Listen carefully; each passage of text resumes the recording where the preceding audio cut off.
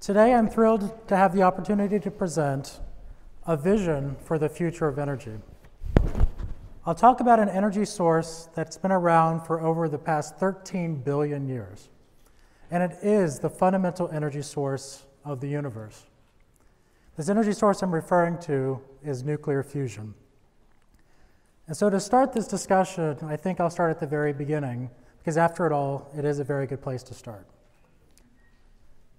So towards the beginning of the universe, we're talking about hundreds of millions of years after the Big Bang. So, what's a couple hundred million years between friends? There were only very, very light elements present. The majority of those elements were hydrogen and helium, the first two on the periodic table. Those elements started combining into bigger and bigger clumps.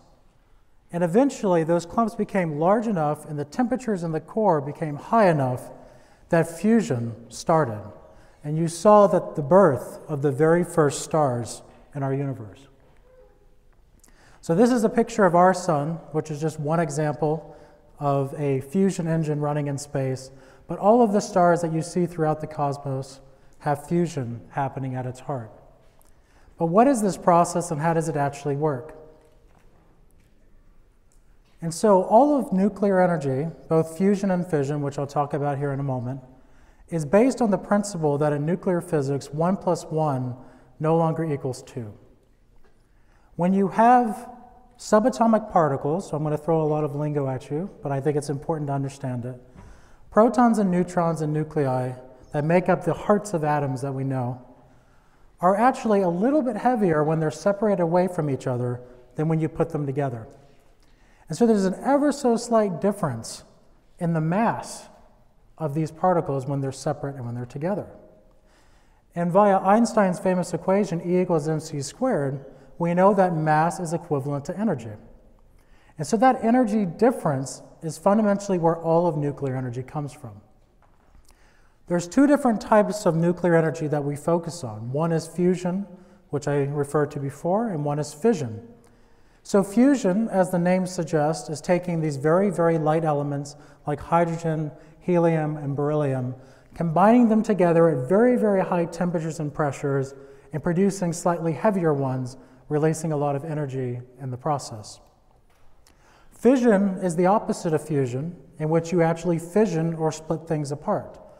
Really, really heavy nuclei like thorium and uranium and plutonium, when you split those apart, you make lighter things and you release energy as well. We know fission works. They work in a myriad of different nuclear reactors around the world today, but we know that there's some drawbacks to fission, which I'll talk about in a bit. And fusion we know works in the sun. And so is there a way that we can replicate the fusion process on Earth? And why on Earth, literally, would we even think about doing such a thing? So the number one reason that guides our motivations is that both fission and fusion have no greenhouse gas emissions.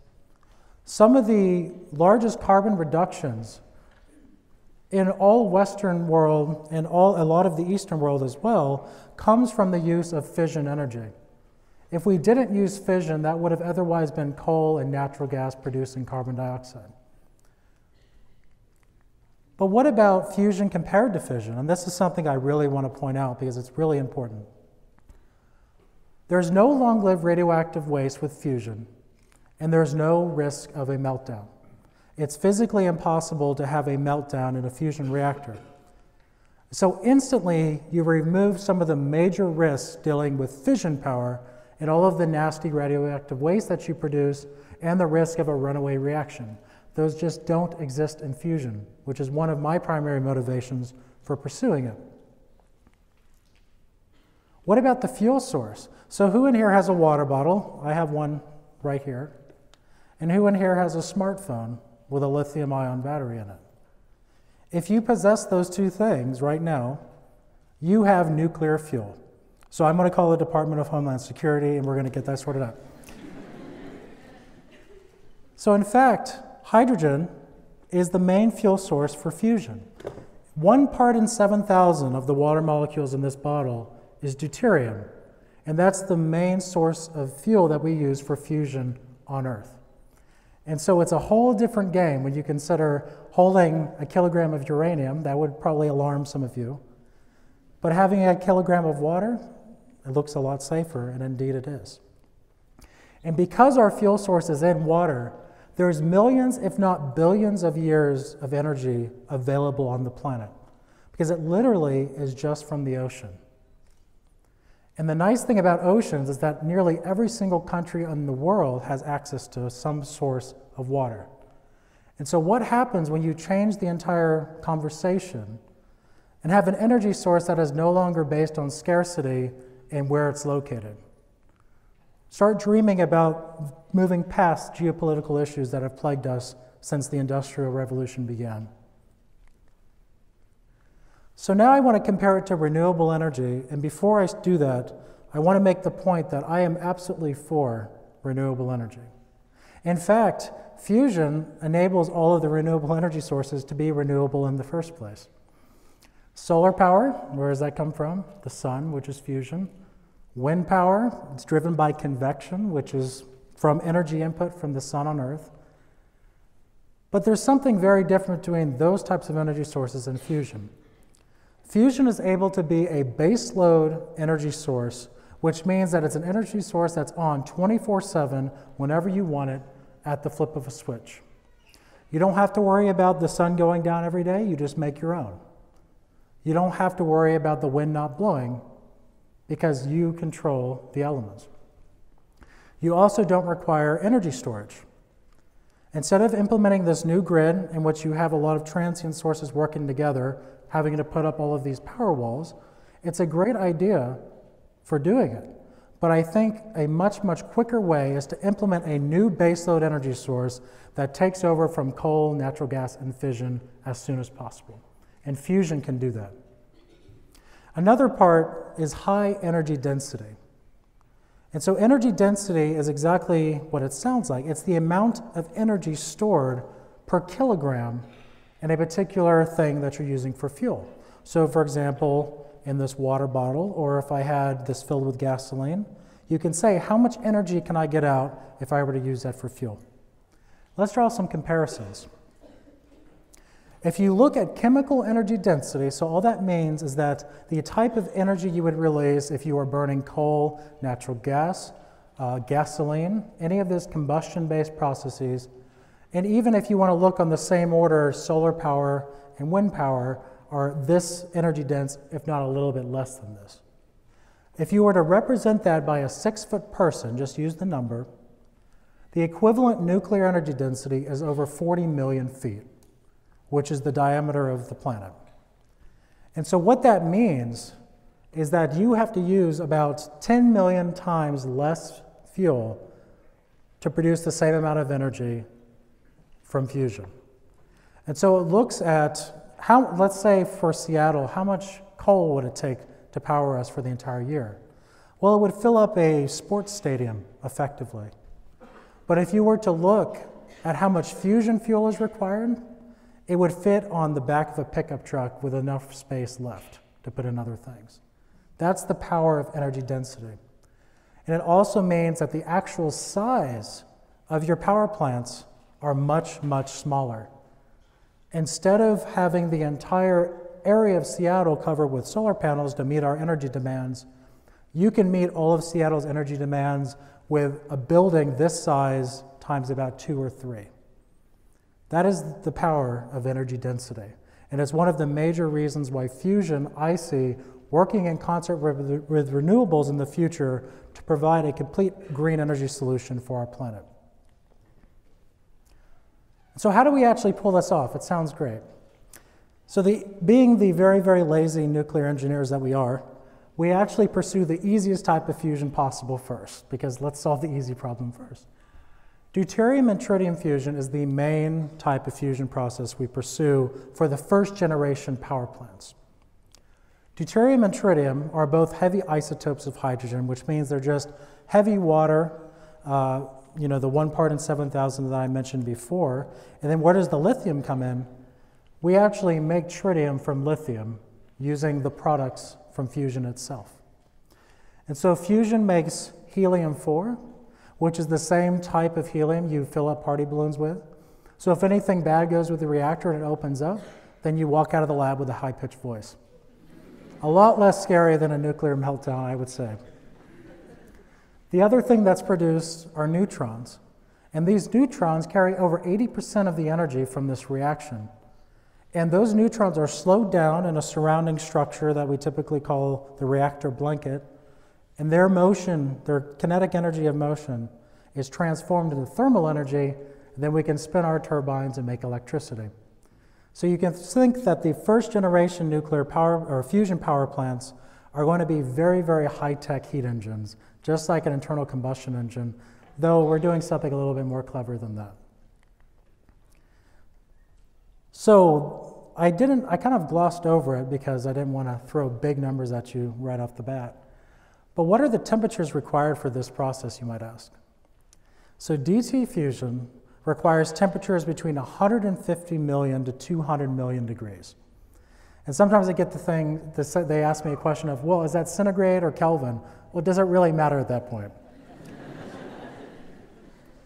How on earth, literally, are you going to contain a plasma, which is this very, very hot gas that we're making at 150 million degrees, in anything? You're going to put it in a box? I mean, it's going to melt instantly. So what do? Well, you have to use something that's not made of anything to hold the plasma in place. And so we use magnetic fields. Magnetic fields have this amazing process that it's able to react and feedback off of the plasma and actually make the plasma do what we want it to do. You can see on the left side here just some pictures. On the top left, you see that there's no magnetic field, and there's this plasma with all these particles moving in every which way, just like a bunch of angry bees in a tube. But then, as soon as we put in this magnetic field, you can see that some order arises, and that the magnetic field lines actually allow for the particles to be confined across the magnetic field, but not along the cylinder, along the long way. So you might say, well, how are we going to make sure that the plasma doesn't squirt out the ends while it's fusing? Well, the solution is, along with a lot of things in life, donuts. Because donuts are delicious. And so being the first reactor designers, we're like, well, let's wrap it into a donut. That should solve it. And so on the right here, you see one of the leading candidates for a fusion power plant called a tokamak, which is actually a Russian acronym. Back in the Cold War, there was a bit of a competition between the US and the Soviet Union, and one of those was on the fusion front as well. So the tokamak was a Soviet idea, and there was other ideas that the Americans were working on. But right now, the tokamak is the best performing device out there. And so that's the cartoon, and this is actually what we're building right now. So fusion is not theory. It's not something that we're not sure if we can get it to work or we're not sure it happens. It happens in the sun every day, and it happens in hundreds of reactors on planet Earth around the world every day. What we haven't done yet is we haven't shown that we can make more energy than we put into it to keep it going. And that's what's required to actually make a reactor work. You have to have excess energy to make electricity, otherwise it's a pretty terrible reactor. If you just put in energy, it generates entropy, and then it puts out the same amount, that's a terrible reactor. You need to make more energy than you put in. And this is the first experiment that's designed to actually do that. This is called the ITER tokamak, and it's being built in the south of France right now, and it's slated to start up for the first time in 2025. It's going to be the first net gain fusion reactor, and it will make 10 times out the energy than you put into it. It will make 500 megawatts of fusion power, and it'll be the first demonstration of a fusion plasma that's making the majority of its energy to keep itself hot. So this is a big step for humanity, and we're going to see it next decade. And so you might say, well, we have this all sorted out. When are we going to actually see it on the grid? And that's always the million-dollar question, or depending on your research project, the billion-dollar question. And there are a myriad of different technical issues we still have to sort out, but we've made huge strides over the past decades towards the point where we could actually build one. But one big issue that we haven't really solved is the economics of fusion. And so when we have a tough problem, let's look to nature for inspiration as good scientists. And so on the sun, there's some sort of activity, a dynamo, that gives rise to magnetic fields. And you don't have to worry about what a dynamo is, but effectively it's just some method in the sun where a moving, conducting fluid basically gives rise to magnetic fields. And so if dynamos give rise to magnetic fields, maybe we can use cleverly applied magnetic fields in order to drive dynamos to keep this plasma going. And that's what we think we've discovered here at the University of Washington. And so we have a device here that's a prototype that's a 1/10 scale, and we have evidence that supports our belief that we have demonstrated the sustainment of a stable plasma with a type of sustainment called imposed dynamo current drive, which sounds big mouthful, but it's got the dynamo word in it, which is all that's important. If we scale this up by a factor of 10, you get a commercial scale power plant, which is called the Dynomak. Again, lots of dynamos going around. And this reactor is estimated to be cost competitive with coal-fired power plants and to make electricity competitive with conventional energy sources, if not cheaper than that. And so we're overcoming a major issue of mainline fusion like the tokamak, in which it's very, very expensive, tens of billions of dollars. But if you actually want to change the energy grid now, or now being like the next few decades, and you want to start solving the issue of global climate change, the best way to do that is to beat other energy sources at their own game. And that means you need to beat them economically. Fusion can do that if you pursue the right type of fusion.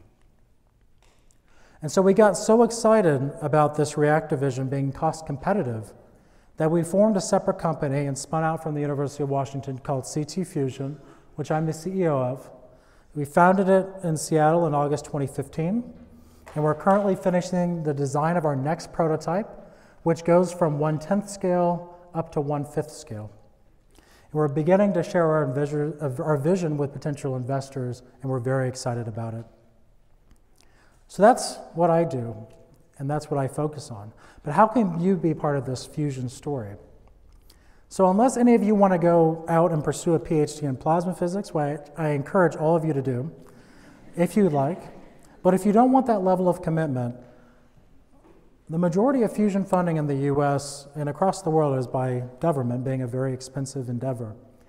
And all of the funding comes from the DOE Office of Fusion Energy Science, a little bit from the National Science Foundation, and also from subcommittees within the DOE itself.